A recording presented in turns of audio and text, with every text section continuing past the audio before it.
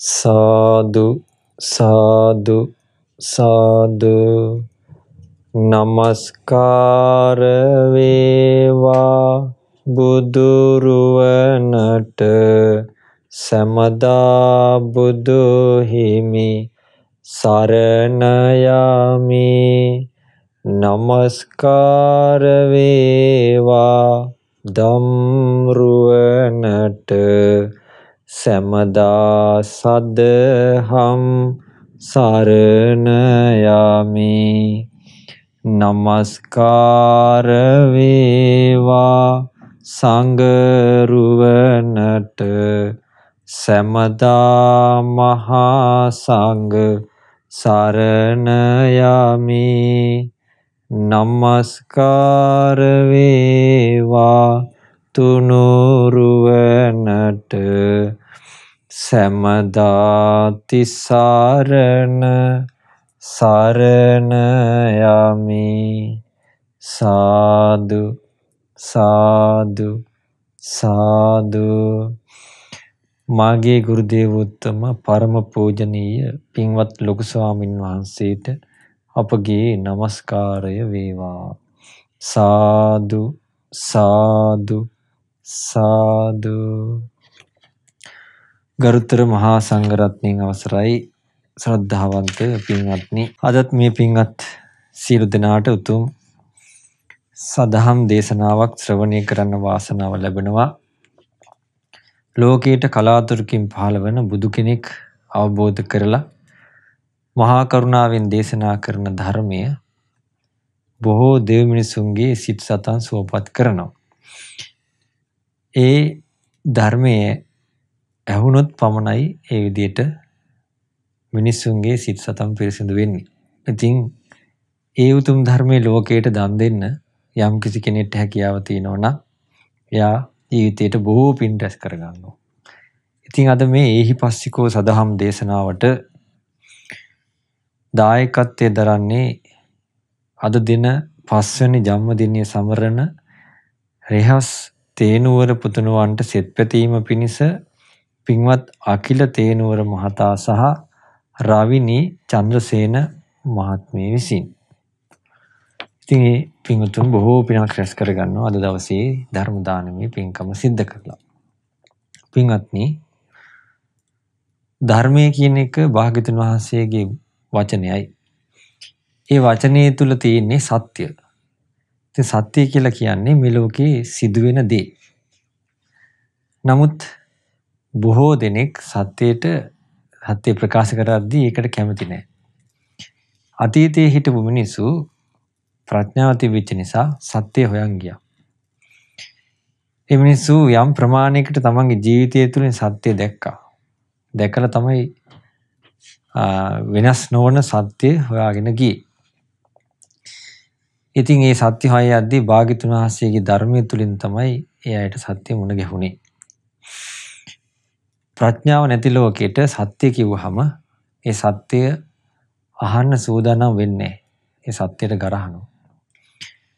ඒ නිසා පින්වත්නි යම් ප්‍රමාණයකට හරි ප්‍රඥාව තියෙනවා නම් මේ ප්‍රඥාවන් ඔබටයි මේ ධර්මයේ කියන්නේ. බුදුරජාණන් වහන්සේ වදාලා සත්‍ය තියෙන්නේ තමා තුළින් දකින්න. දැන් බලන්න අපේ ජීවිතය අපි ඇත්තටම කතා කරොත් බුදුරජාණන් වහන්සේ වදාලා තියෙන අපි මරණයටපත් වෙනවා, ලෙඩ වලටපත් වෙනවා. ඒ වගේම වයසට යනවා. මේක ඉක්මවා යන්න බෑ කිව්වා අපිට කාටවත්. දෙවියන්ට මිනිසුන්ට කිසි කෙනෙකුට මේක ඉක්මවා යන්න බෑ. එහෙනම් මේ ලෝකේ තියෙන සනාතන සත්‍යයක් තමයි ඒ. ජරා මරණයටපත් වීම, ලෙඩවීම. බුදුරජාණන් වහන්සේ වදාලා මහණෙනි ඒ කාලෙ වෙච්ච එකක්. ඒ කාලේ මිනිස්සු පාවිච්චි කරලා තිනවා අමාත්‍ය පුත්තික බය කියලා බයක් තිබුණලු. ඒ බය කොහොමද වෙන්නේ? සමහර ගම් වලට ගිනි ඇවිලෙනවා.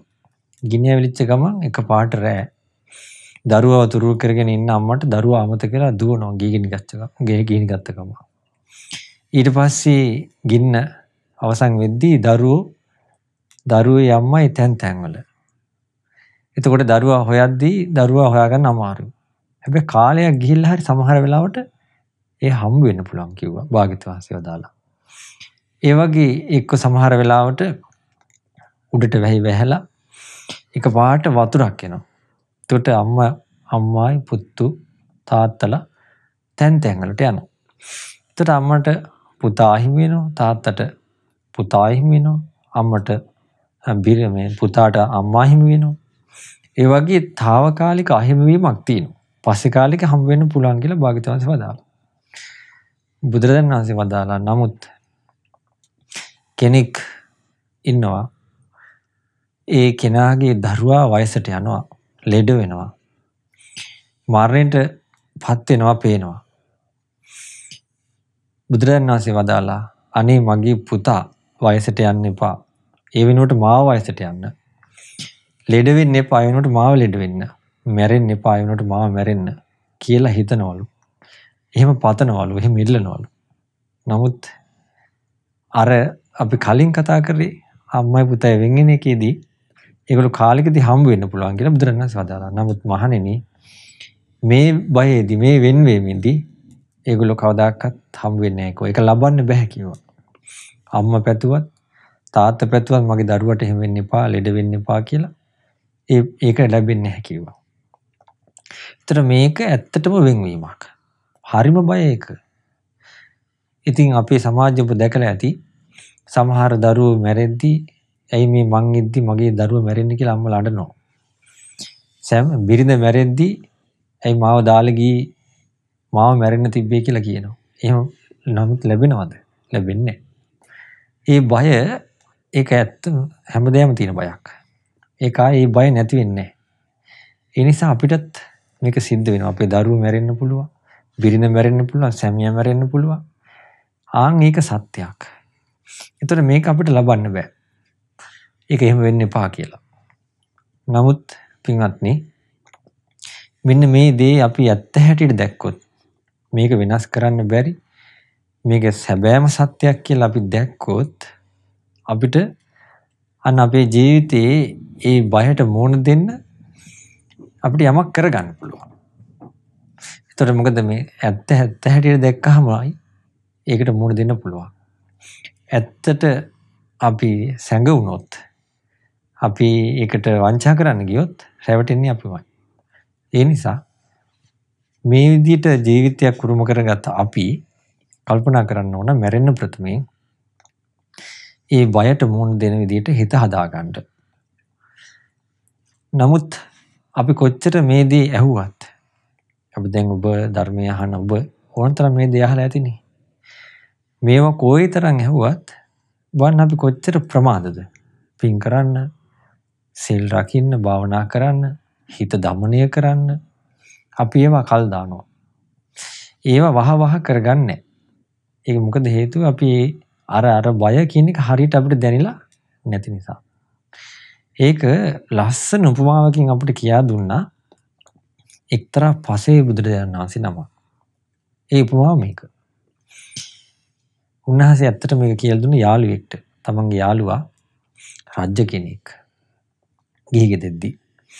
ඉතින් මේ රජතුමා රජකම් කරද්දී හොඳට ධාර්මික රජකම් කළා. නමුත් එයා කාමයට වසඟ වෙලා හිටියා. ඉතින් පසේ බුදුරජාණන් වහන්සේ මේක දැකලා මෙයාගේ සිහිය පොද්දවන්න ඕන කියන අදහසින් වැඩියා රජ මැදුරට. ඇවිල්ලා රජ පිරිවරයක ඉද්දී අහසින් පසේ බුදුරජාණන් වහන්සේ වැඩලා රජතුමාට ධර්මයේ කිව්වා. කිව්වා රජතුමනි ඔබ බොහෝ ප්‍රමාදයෙන් කල් ගෙවන්නේ. ඒ නිසා දැන් ඔබට ඔබේ දරුවොත් ඉන්නවා. ඔබට දැන් වනගත වෙලා බවුන් වඩන කාලේ මේ වයසක කාලේ කිව්වා. ඊට පස්සේ රජතුමා කිව්වා මට එහෙම බෑ. මම දැන් මේ කාම මඩගොහරු එරලා ඉන්නේ. මට මේකෙන් ගැලවෙන්න බෑ. මම මේ ධර්මිකව පින්දහම් කරන් ඉන්නවා කිව්වා. දැන් මේ රජතුමා හොඳට සමාධිය වඩන්න පින් තියෙන කෙනෙක්. ඉතින් පසේ බුදුරජාණන් වහන්සේ දැක්කා මෙයා මේ රජකමට ඇල්ලලා ඉඳලා අන්තිමට ඔකටම ආස කරලා මැරෙනවා. නමුත් මෙයාට හිත දියුණු කරන්න පුළුවන්. ඒ නිසා මෙයාට සිහිපත් දවන්න ඕන කියලා රජතුමාට කිව්වා රජතුමනි ඔබත් මේ වගේ කෙනෙක්. ඔබත් හරියට කපුටෙක් වගේ කිව්වා. ඊට පස්සේ මට එහෙම ඇයි කපුටා කියන්නේ? රජතුමනි ඔන්න හිමාලයට දවසක් හොඳටම වැස්සා. ඊට පස්සේ ගඟවල් පිරීලා ඉතිරිලා දෙගොඩ තලා ගියා. සැඩ පහර ගහගෙන යනවා. මැරිච්ච ඇතෙක් මේ ගඟකට වැටිලා ගහගෙන ඇවිල්ලා මේ ගඟ දිගේ ගල මෙයාත් පාවෙලා යනවා. යනකොට උඩින් ගියා කපුටු රෑනක්. කපුටු රෑන දැක්කා මේගොල්ලන්ට හොඳ කෑමක්. කපුටු වර මලකුණේ වැහුවා. ඇත්කුණේ. වැහුවන් පස්සේ කපුටු මොකද කරේ? මේ ඇතාගේ තියෙන මස් අනුභව කළා කාලා ඉගිලිලා ගියා. එක් කපුටෙක් කල්පනා කරා මං මොකටද මේකෙන් ඉගිල්ලා යන්නේ?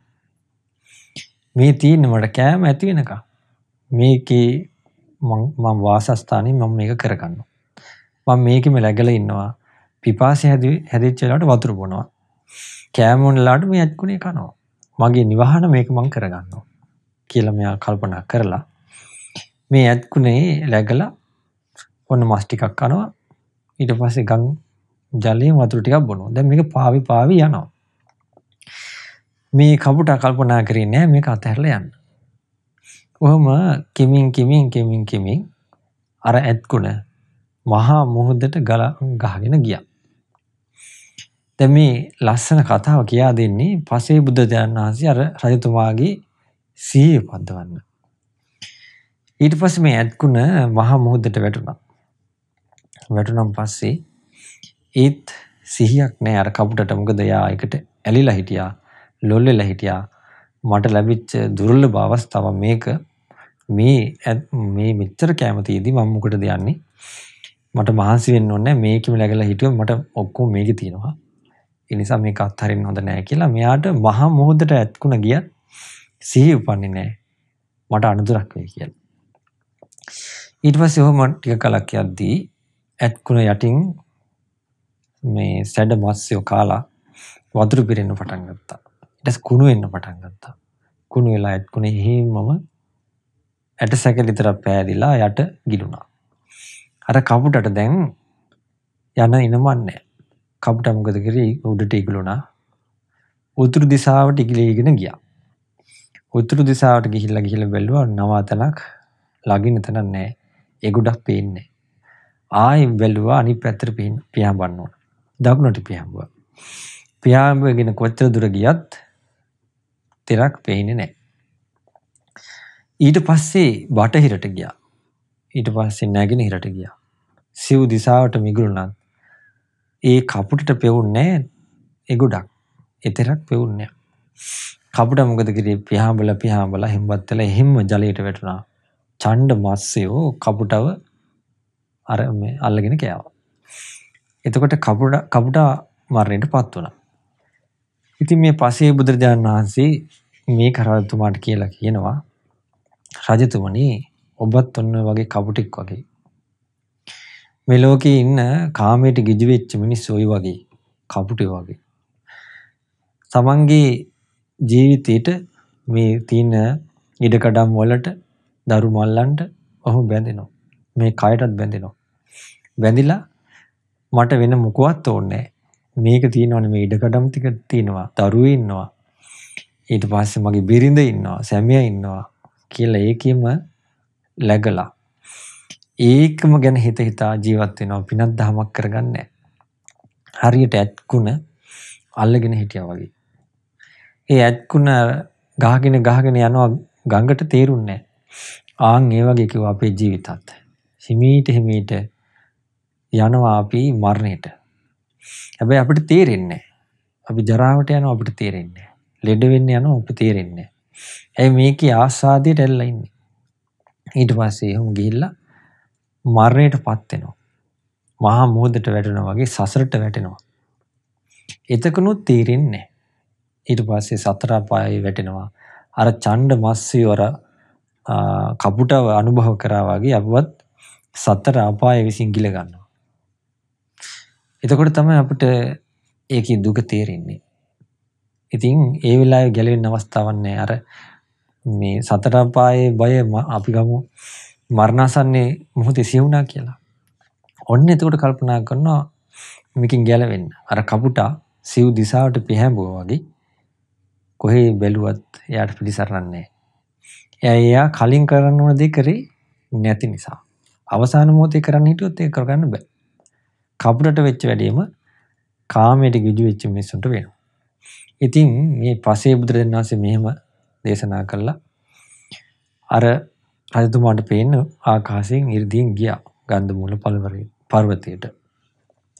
ඊට පස්සේ අර රජතුමාට සීපන්න රජතුමා මේ කල්පනා කරලා එතුමත් රජකම බාර දීලා හිමාලයට ගිහිල්ලා භාවනා කළා. ඍෂි පැවිදි වෙලා සමාධි උපද්දවලා බඹලෝ උපන්න. ඒ අපේ මහා බෝසතාණන් වහන්සේ. එතකොට පින්වත්නි බලන්න මේ රජතුමා සිය උපදවා ගත්තා. නමුත් අපි මේ ධර්මයේ කොච්චර හැවුවත් සිය උපදවා ගන්න කොච්චර ප්‍රමාදද? සමහර අයට මේ ධර්මය කියන්නේ කතන්දරයක් විතරයි. නමුත් මේක ධර්මයේ තියෙන්නේ ජීවිතේට ගලපලා බලන්න. ඉතින් අර කපුට වගේ අපිත් කාමෙට ගිජු වෙලා ඒක අතහැර ගන්න බැරුව කොයිතරම් අය ඉන්නවද පින්දහම් නොකර සීලය රකින්න නැතුව මේ අවසාන මොහොතේ අතරින් බැරුව කොච්චර අය ඉන්නවද?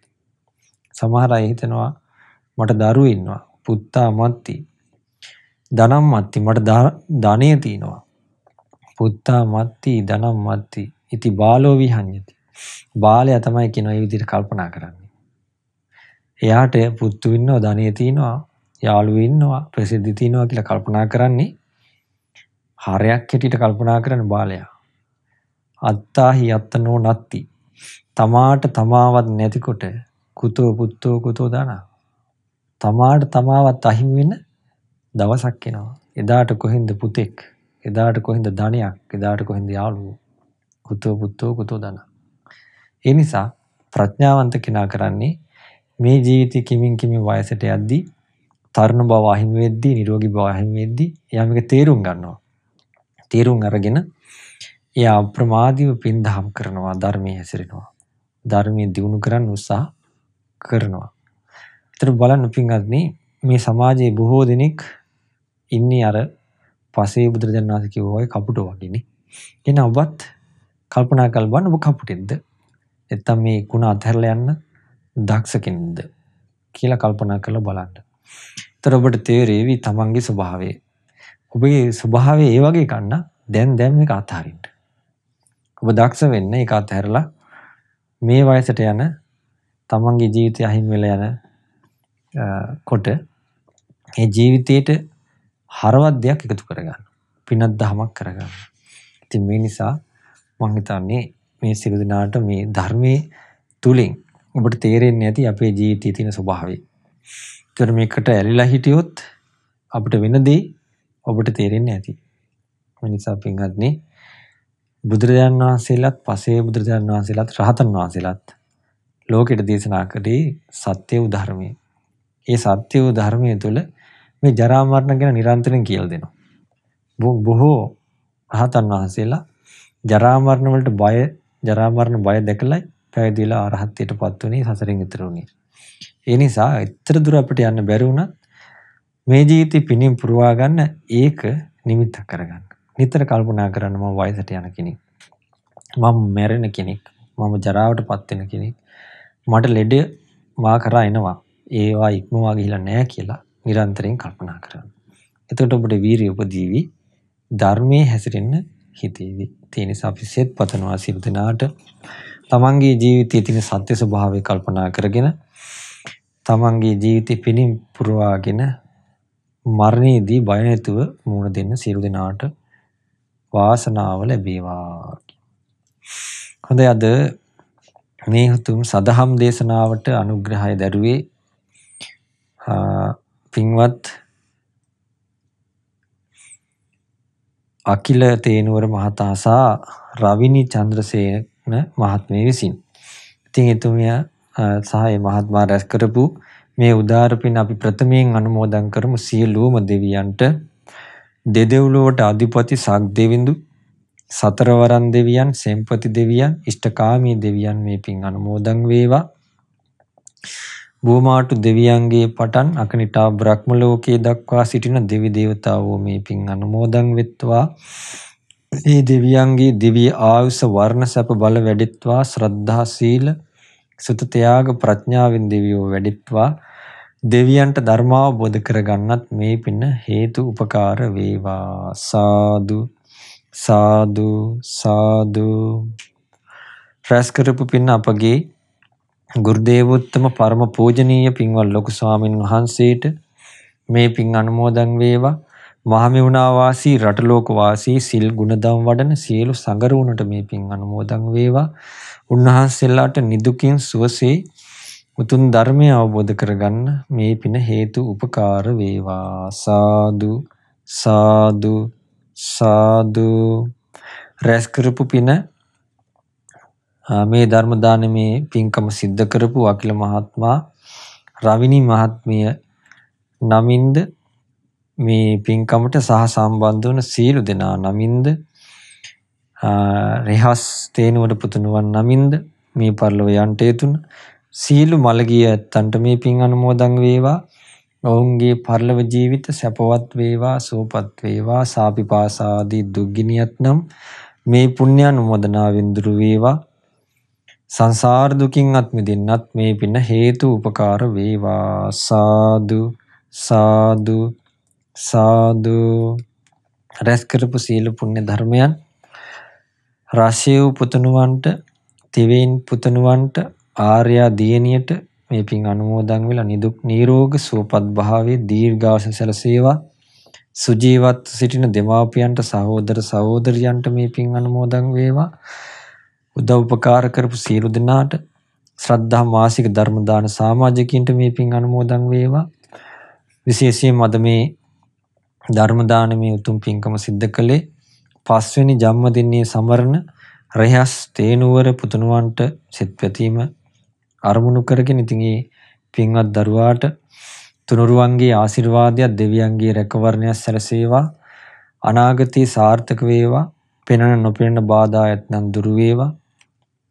ඒ වගේම ඒ පුතුණුවන්ගේ දෙමාපියන් වන පින්වත් අකිල තේනුවර මහත්මයා සහ රවිනි චන්ද්‍රසේන මහත්මියට මේ පින් අනුමෝදන් වේවා. මේ සෑම සියලු දෙනාට උතුම් තුනුරුවන්ගේ ආශිර්වාදයක් දෙවියන්ගේ රැකවරණයක් සැලසේවා. කරන සීල දැහැමි කටයුතු සිතුම් පැතුම් සඵල වේවා. දුවා දරුවන්ගේ අනාගතේ ඒ වගේම අධ්‍යාපන කටයුතු ආදී සියල්ල සාර්ථක වේවා. දෙවියන්ගේ ආරක්ෂා රැකවරණේ ඇල්ම බැල්ම සැලසේවා. සුවසේ නිදුකින් උතුම් ධර්මයත් අවබෝධ කරගන්න සියලු දෙනාට වාසනාව සැලසේවා. සාදු සාදු සාදු. හොඳයි සියලු දෙනාට තෙරුවන් සරණයි. නමෝ බුද්ධාය. මෙවැනි වටිනා ධර්ම දේශනා ශ්‍රවණය කිරීමට ශ්‍රද්ධා ඩේලි YouTube චැනලය සබ්ස්ක්‍රයිබ් කරන්න.